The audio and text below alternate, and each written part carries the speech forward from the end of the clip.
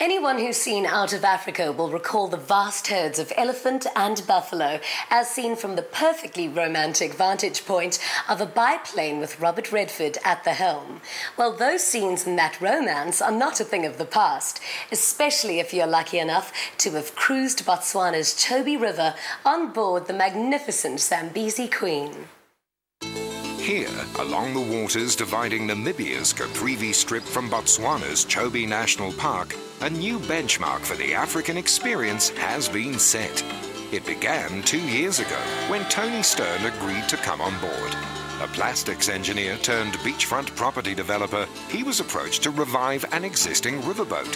He agreed, but only if they could break with tradition and bring ultra-contemporary to the African bush. Everything had to be transported through 3 countries and then over water to get to the boat.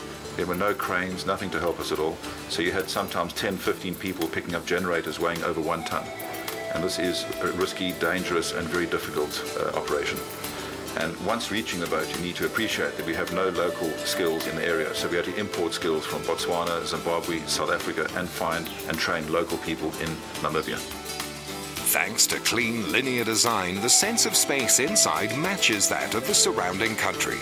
This chic style is set in constantly changing river and bush, so the architects used clever 3D software to see exactly how the design would work. Considering you're so tall, space is obviously an issue for you. Well, Kelly, when you're 6'5", I suppose the heights of doors and ceilings, and especially showers, become an issue. Julius, taking what Tony wanted, how did you interpret that? We decided, ironically, for doing something in the middle of the bush, to use the most advanced computer graphics to model and experiment with all the options that we could. In the end, we modeled every single piece of furniture, the bathrooms, the shower, make sure that Tony could fit in it, and we ended up with a virtual representation of the boat 6 months before it was completed. Vast floods held up completion for 3 months, but this was worth the wait. As for lunch, with the sous chefs and waiters all trained by maverick African foodie Pete Goff Wood, the tastes are perfectly paired with the surrounds. To work it off, though, would require a serious afternoon's game fishing. The reason why we do have so many tigers in this area is because, firstly, I would say it's a conservancy. They don't catch the fish using net or gill nets. And from there, we support catch and release. And, well, the main reason is this river linking to the Zambezi River. It's really an amazing river in terms of tigers. The cruise offers fishing and game viewing, plus Makoro dugout tours to local villages. But Kelly was going to catch something, even if it took her all day. Sometimes, like, as it's cloudy like this, fishing or the tiger fish will swim deep. So you have to use something that goes deeper. The bigger the leap is, the more deeper it goes. Our presenter wasn't too fussed about whether she caught a tigerfish or a bream, both abundant in the Chobe River. If you are casting with a lure or with bait, a catch is almost certain. What's it? Oh wow, it's a water monitor.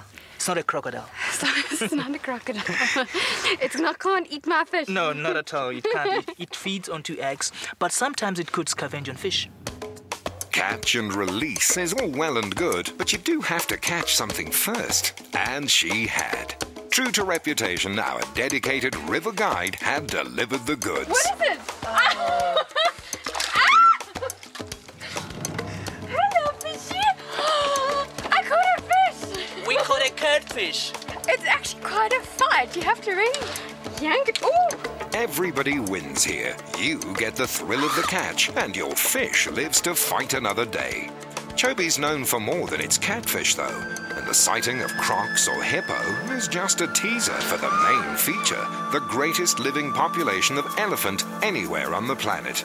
A full 120,000 strong, this herd is from a family line uninterrupted since elephants first roamed here. This is the very reason why people come to this area. This is a once-in-a-lifetime spotting. I've never been this close to elephant, especially little babies. Look how relaxed they are. They're just playing in the water right in front of us. How you ever go back to regular game drives after this is hard to imagine. But to see the more elusive leopard, the rare puku antelope, or roan, sable and giraffe, they do offer 4x4 excursions as well. The animals in the Chobe National Park are some of the best in Africa, if not the world. And if you look around, the natural beauty is quite remarkable.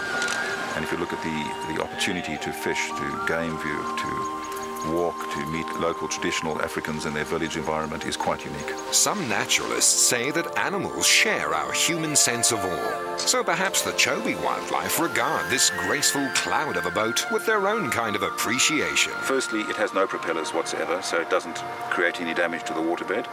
It also has solar-powered hot water. Even our showers use half the normal water that a boat would use. We have 2 generators. We process 4,500 litres of water an hour. So it's really a mini city by itself. The final tab was twice the original estimate, but how can you put a price on this? The challenge was to create something really contemporary in an African environment, and in fact this has hardly been done anywhere in the world. And when we started on this project, there were many people who doubted that this look would work out in this environment, and we're very happy with the results.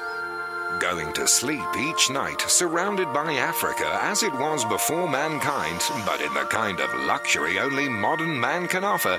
Call it natural balance with 5 stars.